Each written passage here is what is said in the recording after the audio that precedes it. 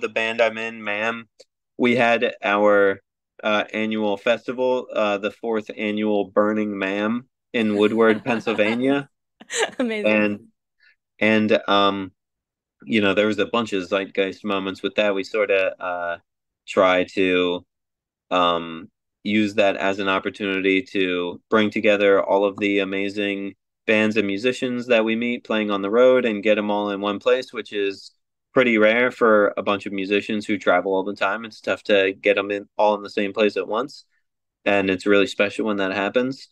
And there's another great harmonica player there. His name's Brian Hurd. He has a band called Daddy Longlegs, and we played a couple harmonica duets around the campfire one night, which was pretty special. And it's not often that two people playing the harmonica at the same time sounds not terrible. And I think it sounded pretty good. And it was really cool to, it definitely was a special moment. I had a really great time listening to him and playing harmonica with him as well as all the other great bands.